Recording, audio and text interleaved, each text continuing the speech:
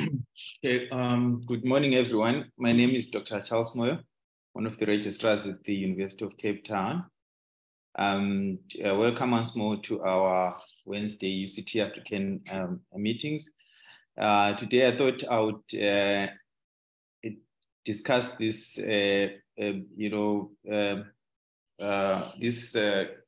these cases of rhabdomyosarcoma. And I will try and discuss where surgical intervention can be a consideration. These are quite rare tumors, and we are usually hardly involved in management of these tumors, but this is actually quite a common exam question, despite the fact that they are quite rare. So I have no disclosures. Rhabdomyosarcoma is basically is a soft tissue sarcoma that is pathologically characterized by abnormal myogenesis. It is actually the most common soft tissue tumor, soft tissue sarcoma in children and adolescents, despite the fact that they are rare. They can, however, be rapidly proliferate and may actually double in size in a space of about 2 weeks. And they can metastasize to distant sites like lung, bone, liver, and hematogenous spread is much more common than hematolymphoid spread. So as I have alluded previously, these tumors, they are quite rare, accounting for about 3 to 4% of all childhood malignant tumors. And the kind of typical age of onset is between 2 to 5 years. That is in about 50% of cases. According to the US statistics, there's about 350 new cases per year, with an incidence of about 5 cases per million. And due to improved management strategies, we find that in patients with localized disease, there's actually good, about more than 80% survival rates. If you look at the epidemiology, there's a slight, small male predominance, with the Asians less susceptible than the whites of the plague races. It's been noted that in some literature that it has higher incidence in mothers with a history of breast tumor. And there is actually a role of genetics, as it's been shown to be associated with these syndromes that I have listed below.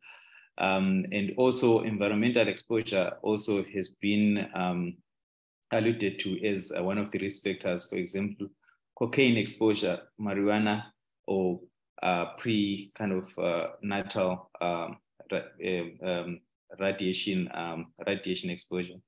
There are other, non-proven risk factors like low birth weight or high BMI, exposure to antibiotics, but all these things haven't been proven in literature. And then if you look at the histology classification, conventionally, rhabdomyosarcoma has been classified into kind of 3 different classification based on histology. By far the most common form is the embryonal rhabdomyosarcoma, which we also has got 3 subclasses. You can get what we call the classic embryonal rhabdomyosarcoma. That is the most common entity with an intermediate prognosis, which is characterized by these sheets or clusters of densely packed myoblasts with kind of mild to moderately chromatic staining nuclei. And then you also can get the Botrod type that is depicted in this image below, which is less common, but has got quite a favorable prognosis. This is characterized by kind of a more dense architecture and a submucosal involvement. This, as you can see, this was a biopsy from the nasal mucosa, which shows respiratory epithelium, and then shows this submucosal layer of dense myoplasms. And then you also can have a sclerosing and spindle cell subclass of embryonal rhabdomyosarcoma that carries that bears a very poor prognosis, and this one is characterized by the myosin D1 mutation.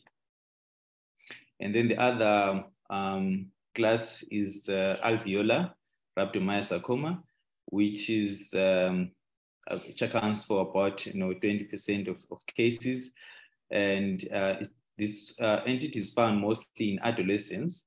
And in about 70% of cases, there's no evidence of striped muscle differentiation. And particularly the alveolar type of rhabdomyosarcoma is characterized by these pseudo-alveolar spaces and these fibrovascular differentiation on histology. So you'll find that you need at least, or more than 50% of your architecture should be kind of alveolar type for one to actually classify the tumor as being alveolar type. And then the lesser common entity is the pleomorphic or the adult type. That's typically seen in adults and typically presents in the extremities, and it has got a poor prognosis, and patients often present with advanced disease and metastasis. And there is also one other entity that's been described, I didn't include it here, that kind of mimics carcinomas or melanoma, but that's quite still kind of under reviews. And then if you look at the clinical presentation, it goes without saying that the presentation will depend on the involved site. And today we'll concentrate mainly on the head and neck sites. So you can actually divide the involved sites into either parameningeal site, orbital sites, and other head and neck sites. So your parameningeal sites, which basically involve the nasal cavity, paranasal sinuses, middle ear, nasopharynx, and scalp base. And typically, these patients, they are asymptomatic at early stages. This has got a bearing in terms of your management, as you find that in most cases, as soon as they present, they are unlikely to be amenable to surgical intervention, due to the fact that when they present with kind of local pressure symptoms, it's already an advanced disease. And they may present with purulent or bloody otorrhea or rhinorrhea.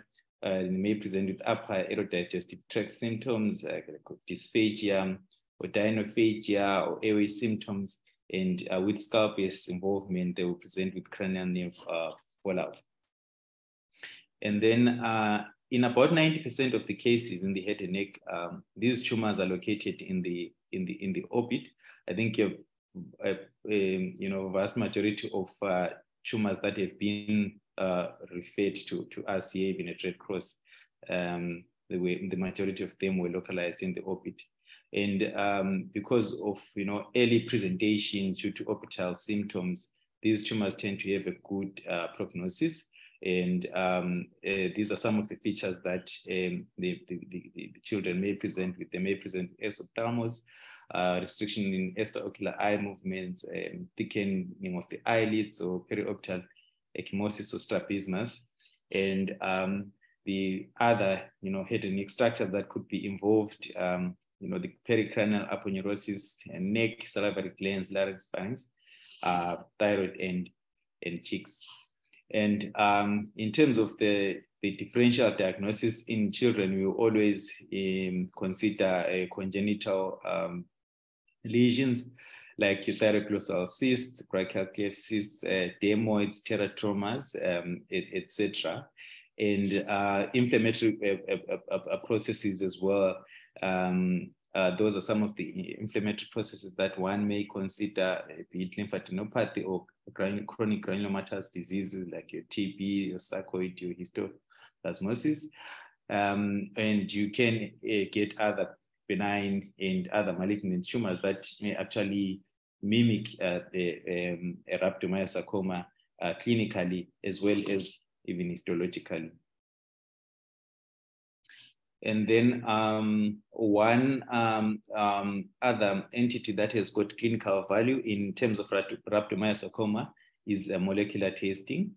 And it is advisable, and actually the diagnosis is actually should be based on the histology as well as the fusion gene status, because this has got a bearing in terms of differentiating between the alveolar type and the embryonal type of, especially the alveolar and the embryonal type of rhabdomyosarcoma, because your management may actually be different.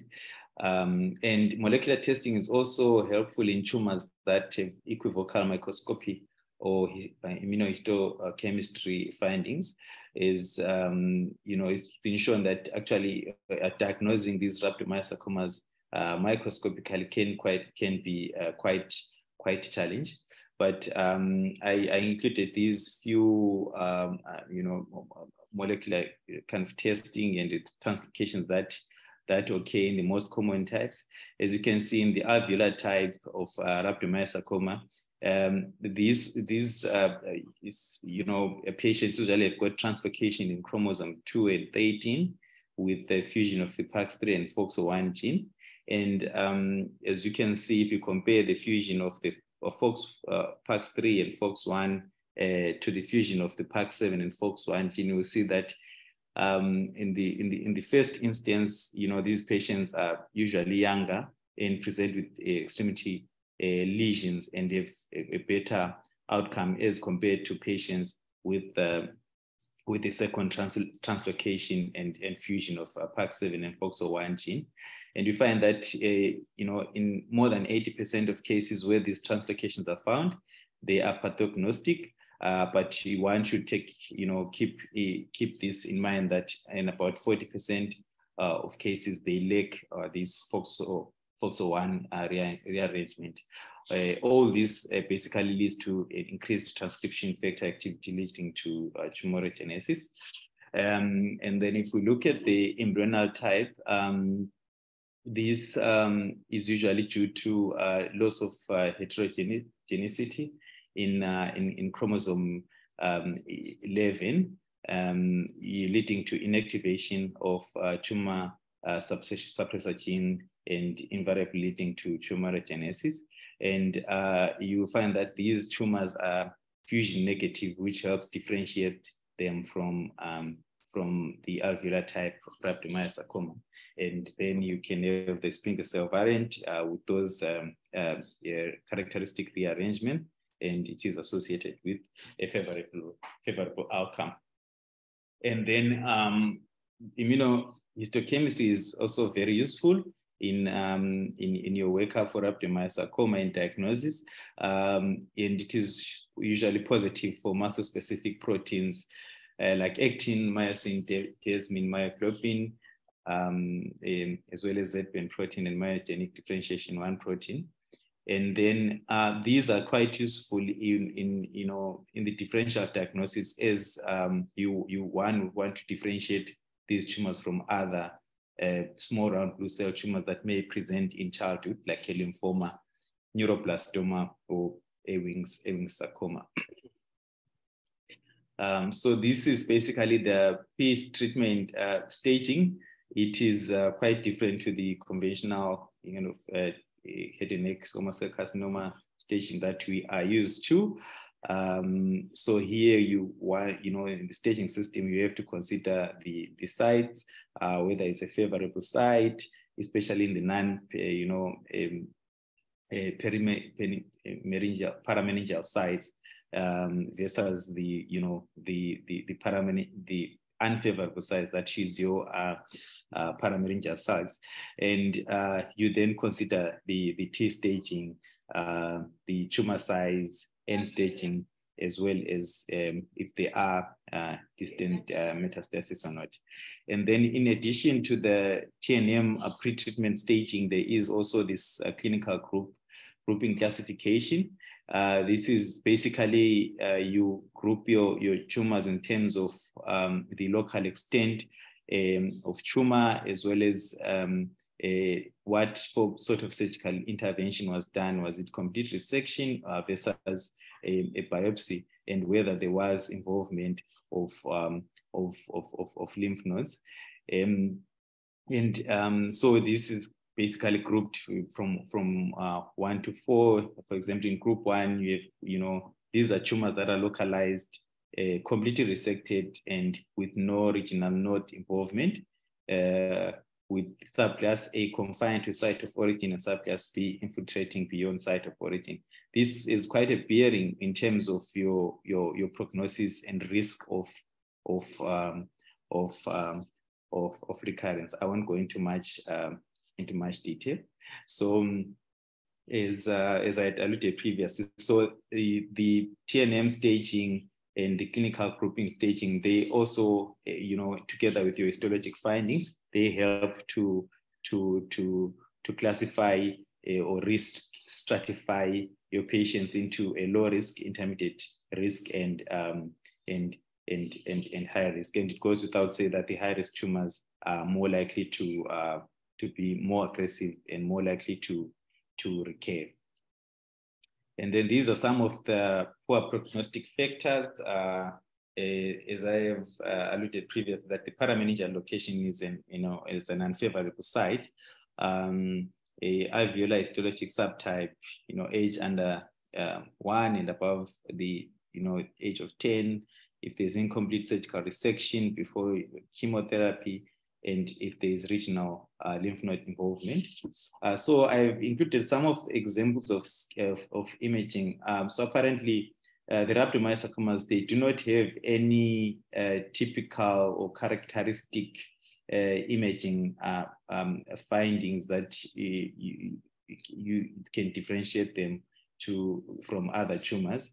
So the only way you can differentiate them from other tumors is by histological immuno and molecular analysis. And this is just an example of a patient that we have managed here also at Red Cross that's basically showed this. This was a tumor that was involved in skull base, and also the right orbital apex with the right extending to the right temporal lobe, and with involvement of the clavus. As you can see, there's all this bony, erosion and effacement, and there's this soft tissue density, basically that's also involved the sphenoid sinus and the right orbital apex. And then this is another, example of a quite extensive tumor. These are all examples of patients that we've managed here at Red Cross. Unfortunately, I couldn't get like some CT coronal images, but you can see there's this huge, massive, like soft tissue density with erosion of the pterygoid plates, kind of centered in the skull base area, and involvement of the complete opacification of the sphenoid sinuses. And even on MRI scan, they've got variable characteristics. They do not have distinct characteristic features, but the MRI scan basically will help one to differentiate, to assess for meningeal involvement, assess for orbital involvement, and also assess for cranial nerve involvement. This was a patient that was managed here by the oncologist team at Red Cross, and basically this was a pre-treatment MRI scan, and as you can see, this is a post-chemotherapy MRI scan, which shows a complete resolution of disease. This is basically another example. As you can see, mostly these tumors are arise in the orbit or are very closely associated with the orbit. And many times they are referred to us for wake up, mainly for transnasal biopsy. So if we look at the management, it goes without saying that, I mean, every malignancy nowadays is managed in a multidisciplinary setting, and the treatment options could either be medical or surgical, or radiotherapy. So I'll touch a little bit on the chemotherapy and radiotherapy, though this is not the main issues around this talk. The chemotherapy, if we look at rhabdomyosarcoma, that's the basic treatment option. And those are the regimens that are used in combination. The drug combinations basically will depend on the risk group of the patient, the histologic subtype, whether there was completeness of primary resection, and the age of the patient, as well as the general condition. And radiotherapy is usually employed for local tumor control, and the treatment dose is individualized, but generally about 35 to 50 Ks are used. So one can vary the dose depending on whether you want to treat microscopic or macroscopic disease. And a smaller dose is usually indicated to treat microscopic disease where surgery was incomplete, and higher doses indicated for either residual disease or unresectable tumors. And then if we look at the role of surgery, basically there are two main indications for surgical intervention. One is for biopsy, to obtain a specimen, and the second role would be in therapy. So we'll start by looking at the role of surgery in terms of biopsy. So it is quite important if we look at these tumors to provide actually adequate material, because one is to perform histological analysis, cytogenetics. We need to do biological tumor studies, and also for tumor banking. And a biopsy should, it goes without saying that it should be the initial procedure in all patients, except in cases where a complete resection will be feasible at the first setting. And then if we look at the types of biopsy, one may do an incisional biopsy, but it is of paramount importance that when you are performing an incisional biopsy, your biopsy site, one should be able to include the biopsy site in the subsequent definitive surgery or radiotherapy.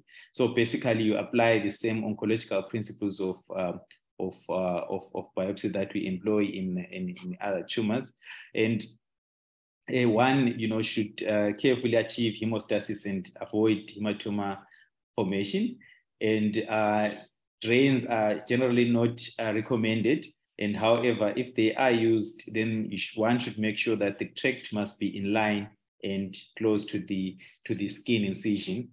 So the reason being that if one needs to include that site in definitive surgery or radiotherapy. So a fine needle aspiration is contraindicated for primary tumor diagnosis, and however, it can be used when one needs to sample enlarged lymph nodes that were picked up either clinically or radiologically. And one can also employ endoscopic biopsies, which is basically appropriate in specific tumor size, like if you want to do a transnasal biopsy, and at times they use it in pelvic or intra-abdominal biopsies. And image guidance may be indicated in some cases, as we have seen in those CT images that I did show previously, that in most cases these tumors may be closely associated with the orbit or skull-based structures, where one may encounter either vascular important vascular structures or nerves. So you find that one may actually need to use a neuro navigation or a CT-guided biopsies. And there's also a role for core needle biopsy. However, this should be performed under image guidance to avoid complications, as one may actually hit a major vessel. And this is image guidance is actually important again, as one wants to avoid a cystic or necrotic parts. And it is actually important that prior to embarking on this type of biopsy, one discusses with the radio-oncologist and in terms of which sites the radiologist should target as far as biopsy is concerned. And again, the scar should be in a site that could be included in future definitive surgery or radiotherapy. And one should obtain multiple cores for the reasons that I alluded previously, because you will need a few specimens for histopathology, molecular wake-up immunos, as well as for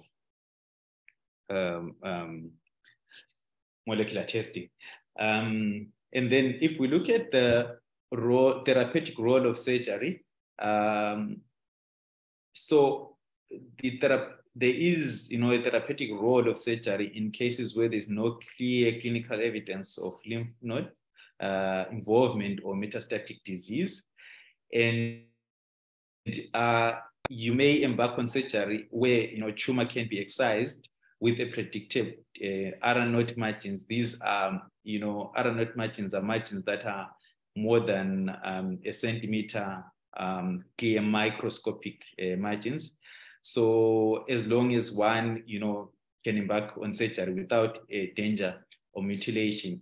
So mutilating operations should never be considered a primary resection, because as we know that these tumors, they actually respond to chemotherapy and radiotherapy. So one should avoid embarking on quite extensive operations as the primary treatment modality, like an orbital exandration or major resection of the face. And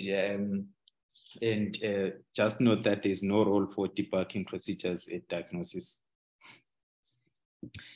And then the other role for surgery is for pre-treatment or pre-chemotherapy re-excision. So in cases where a surgery was used as primary treatment modality, and there is either a microscopic, be it certain or a doubtful microscopic disease, one may embark on a repeat surgery to achieve R naught margins. And the interval between initial surgery and chemotherapy should never exceed 8 weeks, and should be performed without any danger or mutilation. And then if we look at the role of surgery in specific kind of tumor sites, so we'll look at the parameningeal sites first. If we look at the parameningeal sites, like middle ear, nasopharynx, nasal cavity and scalp base, you find that actually primary R naught resections are usually impossible. For obvious reasons, due to the complexity of the head and neck anatomy, and in also trying to spare vital structures, it's quite impossible to achieve R naught resection. And then even when R naught resections are possible, they may result in quite significant morbidity, and therefore not indicated. And it is mandatory for one to obtain a biopsy MRI scan with or without CT scan, for reasons I have alluded previously on imaging. CSF studies are also indicated as one, CSF studies may be positive, prior to your radiological findings. And then one may need to sample the lymph nodes and also do a cranial nerve assessment in these tumors. And a complete resection should not be attempted in these tumors, as it is actually associated with quite significant morbidity. And in most cases, radiotherapy is always the mode of therapy. And however, surgery may be considered where there is residual mass after chemotherapy, and in cases where there are debilitating local effects, for example, in patients with a neck tumor that is causing upper airways obstruction. And actually, in these cases, that is where one may embark on debulking surgery. And this helps, as one can avoid a trachea and its complications. And this has actually been shown to improve the delivery of chemo and radiotherapy due to reduction of the tumor bulk.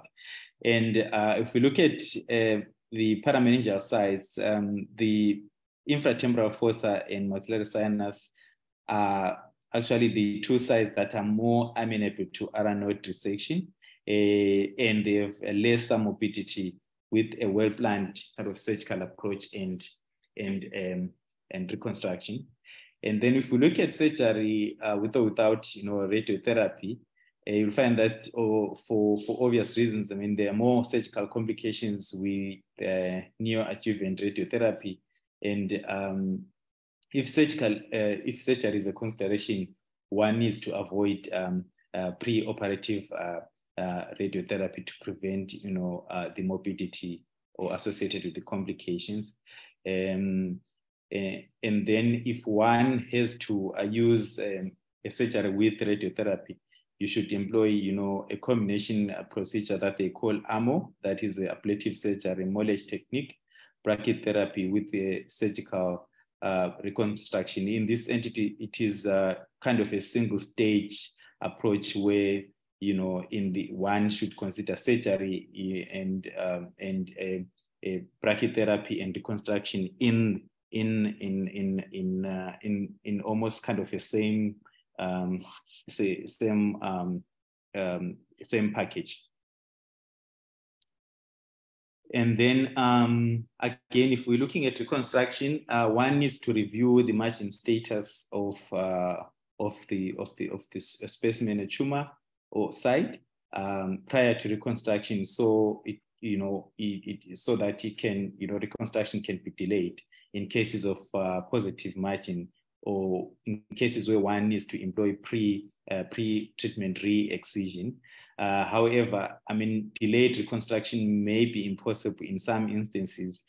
For example, where there is brain exposure or where there is a CSF leak, one may need to actually embark on the reconstructive procedure in the same setting as primary surgery. And of importance is your ablative or reconstructive surgical options should not modify the radiotherapy treatment. It should be adapted to the radiotherapy fields. And then, and now we'll look on the more favorable sites, that is the non-parameningeal sites. And these sites have an overall good prognosis, and surgery has a more central role due to the location of these tumors. And surgery can be employed for small tumors with neoadjuvant chemotherapy indicated for nasolabial oral cavity, pharyngeal space, laryngeal and thyroid lesions. And you should note that delaying surgery may actually avert the need for radiotherapy. And due to accessibility of these sites, incisional biopsy is usually the main approach. However, a core needle biopsy may be employed in the thyroid and parotid neck, and also in cheek lesions. And then again, if we look at the subsites, I mean, due to easy accessibility, if there is isolated scalp involvement, surgery is the rule, and one may try to avoid radiotherapy, and in trying to prevent the radiodystrophic sequela of radiotherapy on the scalp that is undergone surgery. And if you look at the parotid, I think management here depends on the extent of the tumor and the feasibility of facial nerve preservation. But however, after chemotherapy, residual tumor surgery plus radiotherapy may actually salvage, the residual facial nerve function. Again, this, especially in the parotid, your surgical approach probably depend on the tumor extent, and how involved your facial nerve is. And then on the other subsite is the cheek. Due to accessibility, primary surgery is indicated where complete resection and primary closure is possible. And however, if not, then you delay surgery and give neoadjuvant chemotherapy. And we try and avoid radiotherapy due to its consequences and complications, except in the nasolabial fluid for cosmetic reasons. And then if one has to avoid radiotherapy, you may, in the nasolabial region, one needs to consider a reconstruction of that primary site. And then the AMO approach actually may limit the extent of resection and the area subjected to long-term or sequela of radiotherapy, because in this case, you do an ablative surgery with the kind of targeted a brachytherapy, which reduces the morbidity associated with the radiotherapy. And then if we look at the oral cavity and oropharynx, the mainstay of treatment is chemotherapy, and delayed surgery in cases of residual disease due to the consideration of the functional outcome of surgery is, we know the morbidity associated with the resection of more than 50% of the tongue or the tongue base. So, however, if one has to avoid radiotherapy, resection can be an option, but you should always take into consideration the morbidity associated with those types of resection. And then if we look at the larynx, laryngeal treatment is individualized. As we know, these tumors are quite more commoner in children. And children would not tolerate a tracheostomy and speech interruption as much as in adults. And the laryngeal rhabdomyosarcoma is actually chemosensitive and can be treated with radiotherapy. And in most instances, if one employs radiotherapy as the primary treatment approach, in a few instances, you may get a post-radiotherapy sequela that may eventually lead to a total laryngectomy, which will be associated with more complications in the setting of a previous radiotherapy.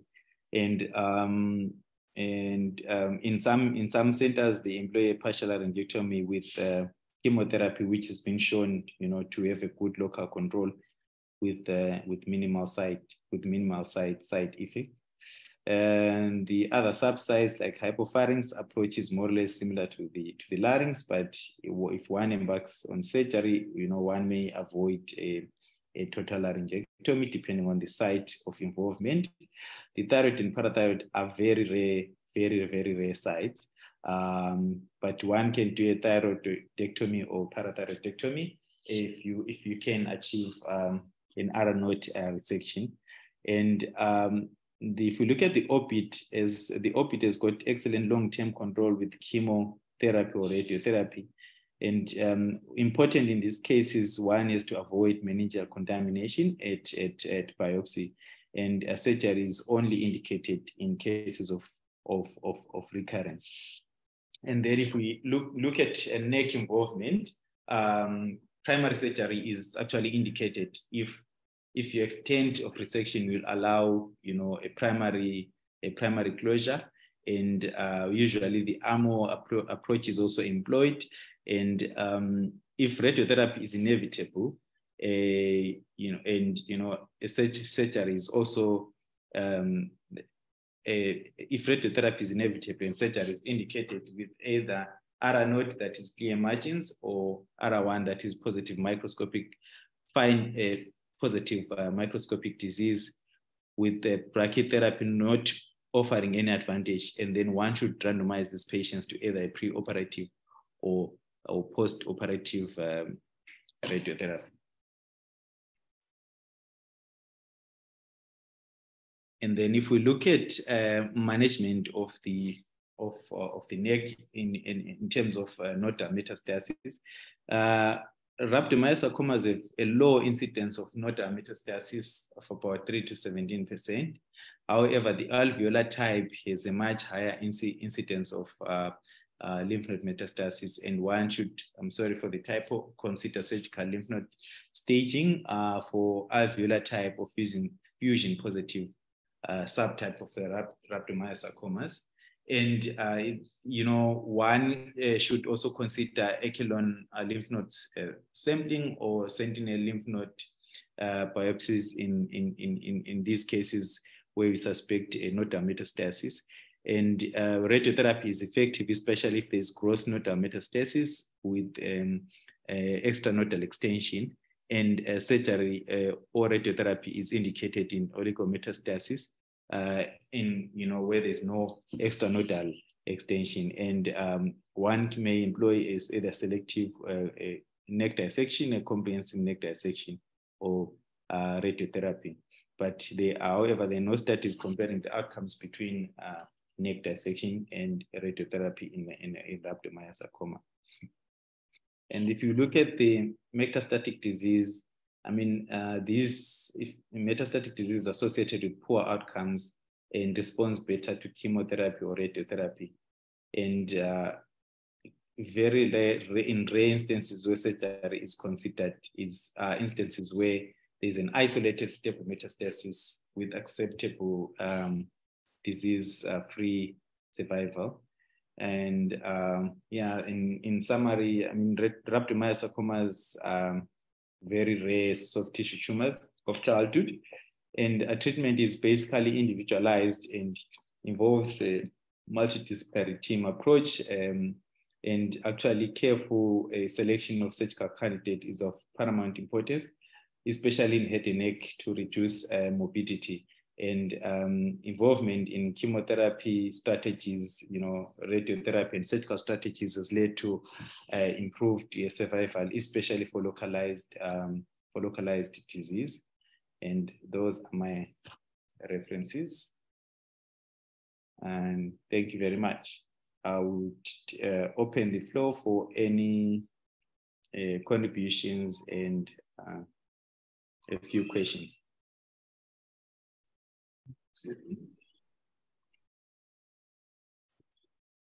Thank you, Charles, for an excellent presentation. Do we have any questions or comments from the floor?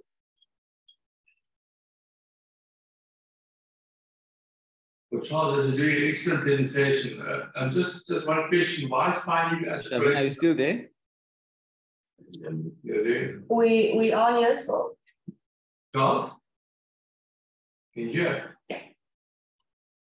Charles, are you able to hear us? Yeah. Can't hear us?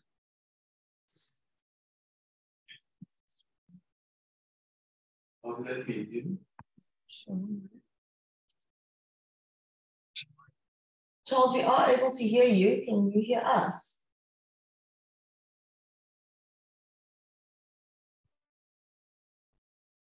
Charles, hi, we can hear you. Can you hear us? Oh, that's strange because we're off mute.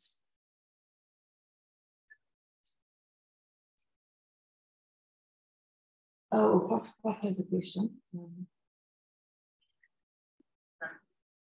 Hey, Charles, I was inquisitive. Why spinal aspiration cytology contraindicated for the primary? Charles, did you hear that? Charles, I was inquisitive. Why is fine needle aspiration cytology contraindicated for the primary tumor? I think you speak. I think you might be muted to speak. Okay, yeah. So Prof is asking why the fine needle aspiration is not indicated in.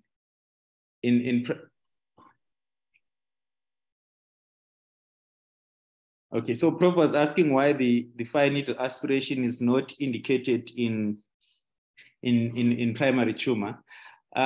So from what I came across, I think the reason was being it is quite difficult to diagnose rhabdomyosarcoma from just a fine needle aspiration because of other kind of tumors that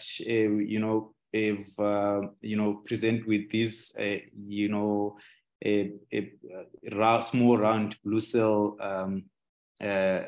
tumors, and because of these other tumors that I have alluded to on my differentials that can also present with a histological picture of a small round blue cell tumor. Due to the fact that now is kind of a guideline, in addition to also the histological diagnosis, one is to perform the molecular analysis as well. But yeah, that was my understanding on probably why they didn't recommend FNA. But I think in cases where one is suspecting, another differential like a squamous cell carcinoma, one will still use an FNA. But I think if you're in high suspicion of rhabdomyosarcoma, they did not recommend an FNA of the primary. I'm not sure, Prof, if that answers your question. Yeah, that's fine. Thank you. Are there any other questions from the floor? Thank you, Charles, for an excellent presentation. We'll end the meeting now. Thank you.